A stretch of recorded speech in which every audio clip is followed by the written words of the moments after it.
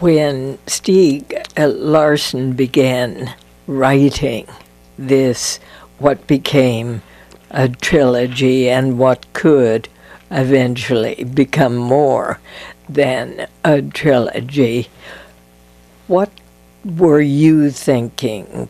What was he hoping for?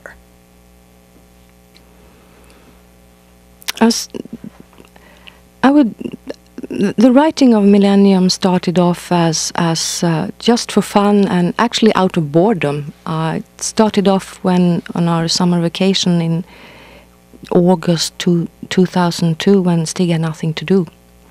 And he was complaining, and I said, "There must be something you can do. Don't you have that text, for instance, that short text you had about an old gentleman who receives flowers?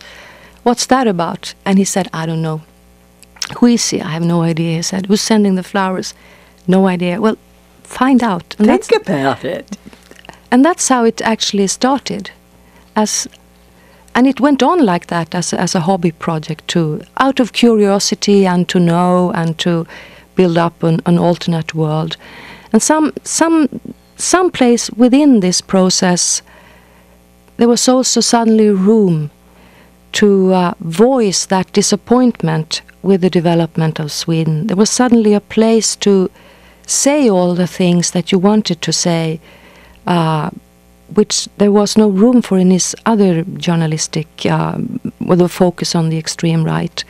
In Millennium you could talk about other things, corruption, scandals, abuse of political power or abuse of authority, abuse of women. Women, indeed. In women, indeed, which was a subject that always was close to his heart, but he could never really expand on it, given that this extreme right focus took so much time. But he always said that the discrimination and violence against women and racism were two sides of the same coin. So he never really saw any... He saw the same mechanisms and the same actions taken against these groups by people who, well, were opposed to them. The two of you were together for such a long period of time, and many have wondered why you never married, and there was a good reason. What was that reason? This was the reason, the choice to focus on the extreme right. That became a dangerous situation, not continuously every hour, every day, but it went up and down, but it never subsided completely. It's like you have a journalist who focuses on writing about the mafia or writing about motorcycle gang. You can do that once, but try doing it for 20 years and more, like Stieg did. Then you are in trouble. Then people are searching for you, not just in Sweden but in other countries as well. Given that he was publishing his reports in an international magazine written in English. So that became a problem, and given that the Swedish public records are extremely public, anyone can find any information. If we would have married, Stieg would have been listed as married in the public records, and that means that you could find out his wife, that would be me, and where was the wife residing. As it was now, they could only find out that he was not married and he had a home address.